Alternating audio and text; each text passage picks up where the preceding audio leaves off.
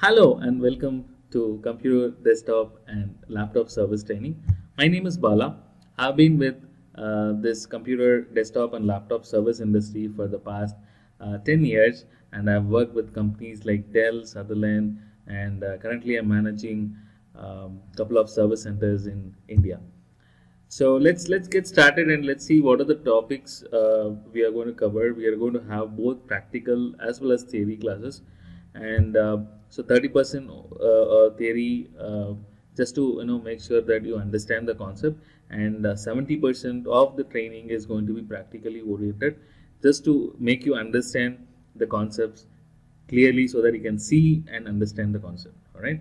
So let's go through the topics that will be covered in this particular program. So let's get started with the theory topics, and we are going to see some terminologies or definitions that we are going to use in our day-to-day job.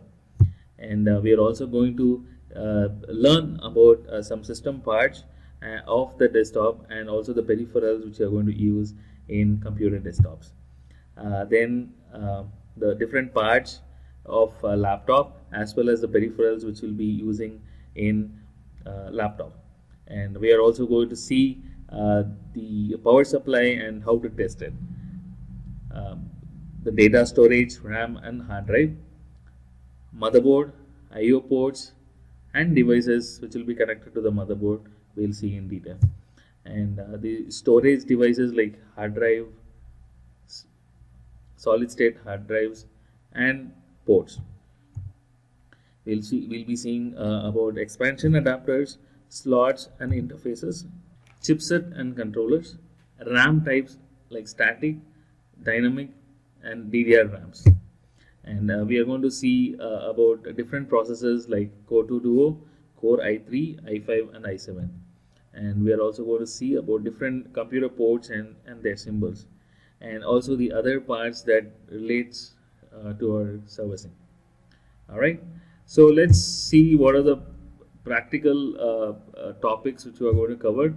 Assembling and disassembling of a desktop computer, internal and external connections, assembling and disassembling of a laptop, BIOS and options, introduction to operating systems, hard disk partitioning and file systems, basics of Windows 7, 8 and 10.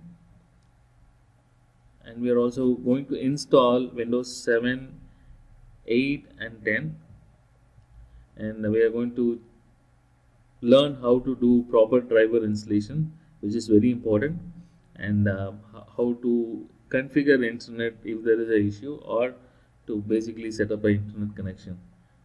And we'll also go through what are the different types of virus and what are the antivirus programs available to safeguard against the viruses.